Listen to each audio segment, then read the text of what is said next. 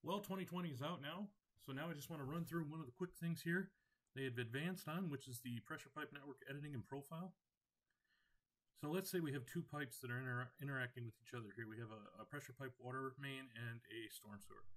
So we're going to go to our profile layout tools, and we're going to go ahead and we're going to break this pipe apart so that we can actually go under this pipe with a couple of fittings. Let's go ahead and drag these pipes back a little bit, get them out of the way.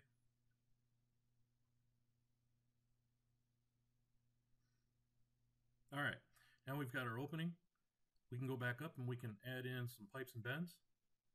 We'll go ahead and select where we want to start this and where we want to end it.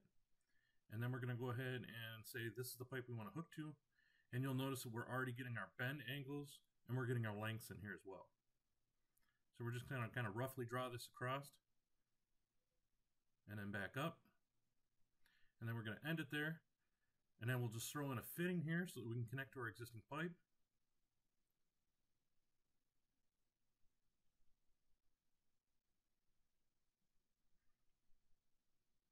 Get our pipe in position there, and then just grab our existing pipe here and connect it back to the fitting, and that's it. So if you're considering using pressure pipe networks, 2021 has had a lot of advancements for user-friendly options.